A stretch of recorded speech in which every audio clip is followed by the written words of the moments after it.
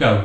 Hello, I'm Bev Cotton from Sustainable Skibbereen, an environmental group of different groups around Skib, and we've got the pleasure today of interviewing Alicia O Sullivan from Skibbereen, and from the interview you'll hear all the amazing things that she's been doing. Hi Alicia. Hello, how are you? Very good, thanks. Good. So a brief intro. This inspiring 18-year-old student says that climate change is the most pressing issue of her generation, a generation afraid of the future. She's currently, amongst other things, the Ocean Wealth Conference Ambassador for Ireland, and she's also been to the Oceans World Conference. So Alicia, can I just ask you about that first? Yeah, so the conference was in June 2019. It was for small island nations around the world, and to show Ireland's, I suppose, connection with them, because we're ourselves a small island nation. On Taoiseach, Simon Coveney was there, and former US Secretary of State John Kerry. And I suppose it was really talking about the true impacts of climate change, how it's impacting the people who are doing the least the most, and how Ireland really needs to step up in terms of our own climate action, in terms of I suppose achieving the Paris Agreement aims and goals, and as well I suppose helping the smaller island nations who are really being hit very hard, and the people that are being affected and families. Okay, thanks so much. Yeah, and you've also been involved in the Friday for Future group. Could you tell us a bit about that? Yeah, so I suppose a lot of young people, as we know, were very inspired by Greta Thunberg and everything she's doing with the movement. On March 15th, I took part in the first global youth strike, and the rally in Cork as well. It was an incredible day. There was over 5,000 young people outside City Hall, who were very passionate about the issue, and we're still learning about climate change and the impacts it has, our own behaviour and our own country's behaviour, and I suppose what that does to other people and other countries. But I think the movement is a real stepping forward to educating people and creating awareness about what's really happening, and the effects of that, and that's a really important thing that we have now, and a really good format for young people to be able to use their voice to create all of those changes. So yeah, I really am a big believer in the strikes, and I think they're going to move us forward to hopefully where we need to be by 2050. Okay, thanks so much. Oh, that's really interesting. And a bit closer to home, West Cork has had its own campaigns, and I know you've been part of them and supported them. So could you just tell us a little bit about how SOS, the Save Our Skibbereen fight against the plastics factory at Poundlick, has been going? What's the latest news there? Yeah, so in July I went on holidays, and just before I left it was looking pretty bad in terms of the Save Our Skibbereen campaign, and it was really quite an unfortunate situation. And when I came back, the licence had been quashed, and it was a real success for Skibbereen, and it was, it's a small community, and the amount of money that had been raised to bring this issue to court and to keep on fighting it. And I think the Save Our Skibbereen people, Brendan McCarthy and Brendan McCormack and everyone involved, were like extraordinary figures in not only Skibbereen but in West Cork and in Ireland, in showing that there actually can be amazing results from fighting the system and fighting and taking these things to court, and bringing the community together actually to create a safer environment for everyone. Yeah, no, it's brilliant. Yeah. And the other local issue, of course, is the one about the kelp, an issue to stop the kelp farming in Bantry Bay. How's that going? Yeah, so the Protect Our Kelp campaign has been a very long-winded one, very complicated one, because it is offshore and not so much on land in terms of the Save Our Skibbereen campaign. It's been a much longer procedure for them, and Dolphin Thomas have been, again, amazing figures in leading that campaign, and again bringing the awareness and education to everyone, and again bringing it to court. It's a long, hard process which takes a lot of financial support, and they've done it. And It's still ongoing, but the license was found to be incompleted, which now obviously the people are fighting against. But in terms of now, it's quite a good position to be in, and we have more time to develop, I suppose, more protection for the kelp and create more awareness in towards the community about the campaign. So hopefully now we will be successful in that as well. Great, yeah, let's hope so. And really just a piece of information, but fantastic that you and Greta Thunberg, who I suppose everyone has heard of, who's another campaigner still at school, were complimented by John Kerry, the 68th US Secretary of State, and in a recent speech he acknowledged the work that you're both doing. That, you know, at least great to have that acknowledgement. How did you feel about that? Yeah, I mean, it is nice to get acknowledgement, but I think it's not like Greta's always talking about, you know, the acknowledgement she gets and people saying, oh, you're such an inspiring young person, but like that's not what we want. We don't want, you know, to be patronised or to be credited. We just want to see, I suppose, action taken out of what we're doing. And in terms of having a strike, the result would be for action to be taken, not for acknowledgement of the strike, you know. Yeah. I mean, if we were any other age, I think that's the way it would work. So I think I mean, obviously I'm appreciative and I'm glad that we're leaders and people like John Kerry are listening. But I suppose listening isn't really enough in terms of climate change. So yeah, it's not actually action. Okay, and you know, I mean, people are in a way beginning to look at younger people as a source of hope and inspiration. It's happening anyway, which is great. And just taking you back, because I know that you've been involved in environmental concerns, you know, way back even at national school. So could you tell us in a way how you got going and what your experience at school was? Yeah, so when I was in second class, Green School started in my school and I was really keen to be involved. Now obviously that was just something I was passionate about at the time, and we were really involved in it. Obviously it was just our school community and we got 2 flags, and you know, we just learned really basic things about the environment, climate change. Like those words weren't really thrown around or spoken about, but we learned about the greenhouse effect, and we were teaching the younger classes when we moved up a song about the greenhouse effect, and it was really just basic stuff, but I think that really started to develop my consciousness of it. And then obviously when Greta's movement began, it kind of reinstated everything I'd learned. And then when you learn the effects of what's happening now, it's really that consciousness and the education that kind of formed, I suppose, my whole motivation to keep fighting. Mm-hmm. Yeah, no, great. And moving on a bit to 2017, you joined Cork County Corla Nanogue, and you've been an advocate for them. So could you tell us a little bit about that? Yeah, so Corla Nanogue is one of 31 youth councils all over Ireland. So obviously I'm in Cork County. So the year I joined, they were in their second term of working on sexual education, and we worked with the NCCA on the reform of that in Ireland because it was 20 years old. And then I was appointed the national executive for Cork County, so basically just a national executive made up of one person from every one of the Corlas, so 31 young people, and we were working on equality within schools, which was voted on by around 500 young people at the Dáil na nÓg event in 2017. So we've been working on that for 2 years. Okay. And another organisation you've been involved in is equality within schools. And so again, could you say, you know, where that's going? So that was so the campaign was equality within schools for the national executive. So we found the 2 biggest issues in the equality within schools, which was individuality or lack of, and I suppose student voice was another big issue. So we actually launched a campaign a few weeks ago called #TeachMeAsMe, which is an online campaign for young people to talk about, I suppose, the good things that their school does in terms of individuality, whether it's allowing boys and girls to wear trousers or skirts, or letting various subject choice for anyone, or multiple of very varied of things, and to show the positives so other schools can take inspiration from it or maybe incorporate in theirs.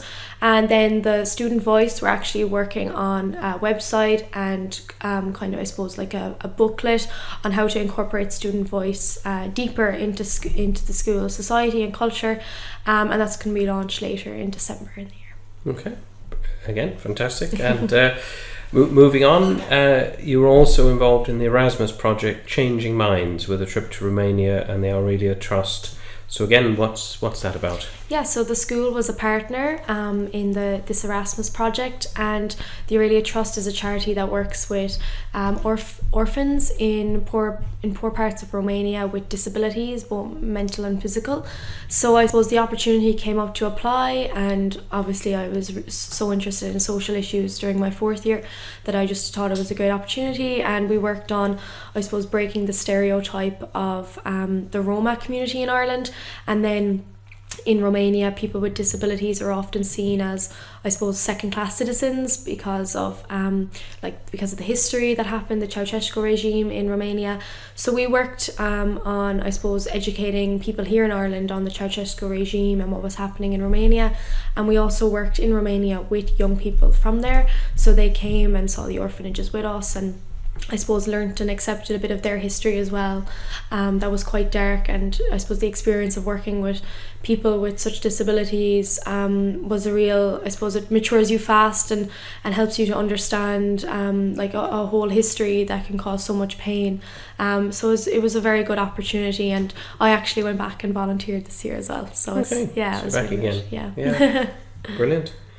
And again, locally, I know you've been supported by the Lions Club in Skibbereen, but you're also the Lions Club Youth Ambassador for Ireland. You won that award for 2019, and particularly for your own project, Generation Z. So what's that about? Yeah, so I was nominated for the Lions Club Youth Ambassador, and I basically developed my project called Gen Z, Generation Z, and it's basically a project which aims to, I suppose, help parents to understand our generation in terms of mental health, LGBTI, cyber security, social media, climate change, all of these aspects that have major influence on our minds and in our lives play a huge role now. So I suppose the idea was to create an event that was a safe space for parents to be open and honest and not so much politically correct about everything, and to understand what they knew, what they didn't know, and I suppose to give them the platform to educate themselves and to also ask questions and feel comfortable that, that it's a whole generational gap, I suppose, problem. It's not just them. So we created events, and now we actually have funding for 3 events with Healthy Ireland for March 2020. So they're going to happen in the West Cork area, or in the Cork area even, and hopefully I'll be able to progress it more online with a website, so that we can have like an engaging forum for parents to kind of look back on all the events and everything happening as well. Okay, yeah.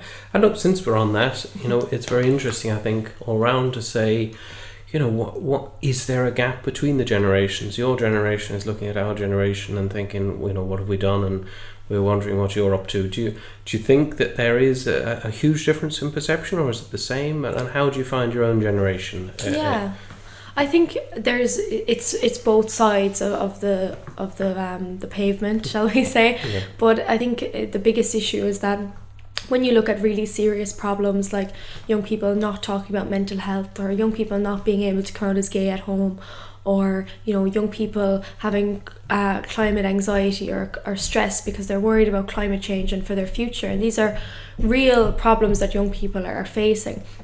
And then if they can't talk about that at home, and that's not because they fear that they might be, they might not be listened to, it's because they fear the parents might not understand them. Now in some aspects it might be true, in other times it might not be. But for parents to maybe begin that conversation, or for young people to know that they know about it, I think will definitely open up that divide a lot more, so that everyone's on the same page of understanding as to what mental health is. And that has that has come from my own parents' generation, from different aspects, so like culture and society, and I suppose the Catholic Church playing a huge role in terms of government ruling, and that's all changed drastically now. So that there's been a massive change in society as we, as such, in the last 20-30 years. So I think that's where that divide has come from. And it's no harm in everyone kind of seeing how the other generation's environment was when they grew up. And obviously now with like technology and social media and like cyber and everything, it's another aspect to that's been added on and kind of revved up everything about like 100 degrees. So in terms of I think there's a big gap, but again, it's on both sides, and hopefully that the events will be a platform for parents to kind of have the conversation with other parents about what's going on in their kids' lives, and hopefully that will develop into better communication for both. Yeah, no, it sounds great. And thinking too of your experience, I mean, you've been involved in many groups, you know, with your own generation and many national groups and locally. Do you think that your generation is coming through with you know, it wouldn't just be one voice, but, you know, with a kind of coherent feeling of where things are going or what it's about? Or is part of the work even just talking amongst yourselves and wondering what you make of it all? Yeah, I think there is definitely like a unification, mobilization of young people, especially obviously with the climate change movement, and young people are so involved in organizations now, and youth voice is such a big part of every kind of company or business or organization and school. It's all being incorporated, and young people are really stepping up, and I suppose in terms of showing that they can do that, you know, we are showing that we can sit at the table and help and make the changes. And I think that connection definitely needs to be made in terms of, you know, young people. You know, we have a voice, and it's our future as well. Everything that's ruled in this country is going to affect us, probably more so than anyone else, because we'll be here longer.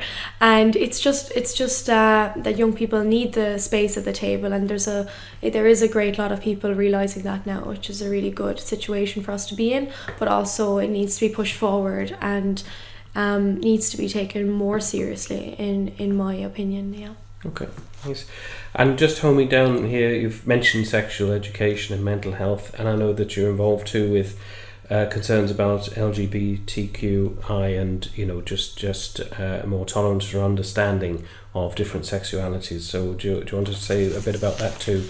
Yeah, so I guess again, like when you look at the changes that Ireland have overcome in the last 20 years, it's like a big change from like the Catholic Church basically ruling everything to, you know, gay marriage being legal and abortion being legal in some respect. So it's a big change in such a short distance of time, and the power of social media has greatly influenced all of these changes as well. And in terms of being more open, I think again it's understanding different people that live and how they live, and really, I suppose, seeing it from your own point of view, whether it was your son or daughter that was gay, you know, how would you treat them? And if the answer isn't good, like, why is it like that? Like, why do you feel it should be like that? You know, everyone is their own person, and I think we all just need to respect each other, really. And I suppose in terms of, again, the Gen Z is hopefully opening up that link in terms of the last 20 years. Yeah,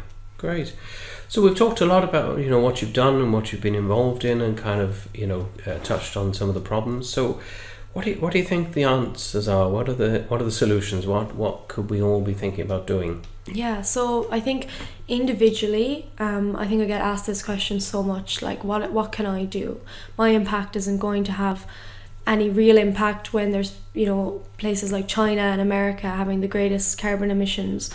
But we all need to start somewhere, and there needs to be a leader in this, and countries are continuously copying each other. People are always copying each other. You know, if your friend gets a new car, you want a new car. So if you're going to start living more sustainably, so if you're, you know, taking public transport more, which is quite difficult again when you live rurally, or you know, sharing spins with people to school or to work, or, you know, bringing your eco cup and bringing your reusable bottle, and, you know, buying less fast fashion and trying to buy more organically and locally.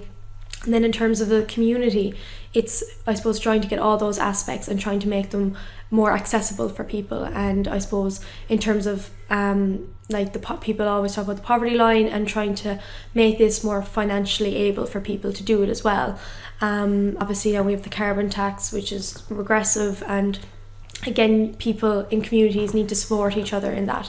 And then in terms of, I suppose, in a country level, we need to change the system. Basically, that's what Fridays for Future is trying to do. That's what Extinction Rebellion is trying to do.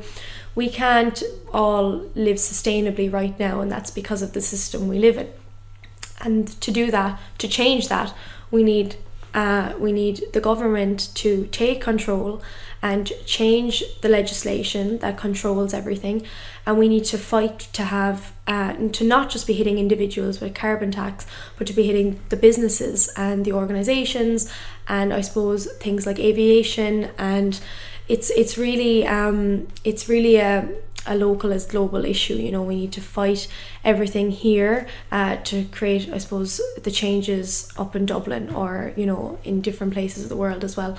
And we all have a responsibility to do that. Again, like places like the Marshall Islands are mere 2 meters above sea level. Like, their homes are going to be gone basically in 10 years time, and the realities are that we're not even witnessing the real effects of climate change right now, and that gives us this sense that it's way off in the future, and that, oh, if I you know, throw this in my garden, like, it's not going to make a difference. But yeah, not to you right now, but there's people where it is affecting them, and it's not just individuals, it's big corporations. Like I said, it's system change. So I think if you want to make a difference, join one of these organizations, get educated on it, and I suppose take action, and again, like, fight for the future of the planet and for people on the planet. Yeah.